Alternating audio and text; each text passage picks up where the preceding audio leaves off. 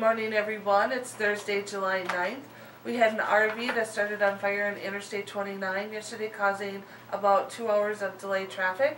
We also have a story on the public hearing over the housing development that's been proposed for north of Walmart in Wahpeton. And on a personal note, I'd like to wish my lovely husband a happy 21st anniversary. CHI St. Francis Health and its employees have donated $18,000 towards the shared use bike path that's planned along Highway 75 in Breckenridge. We also have a story on Port Authority, who gave the green light to continue on with a second spec house. Read about that in today's Daily News. Hey everybody, today in sports we have Breckenridge Wahpeton swimming at Morris and Fargo. And tonight is Breckenridge Post 53's regular season finale in Barnesville. So read all about it and then go check out Post 53.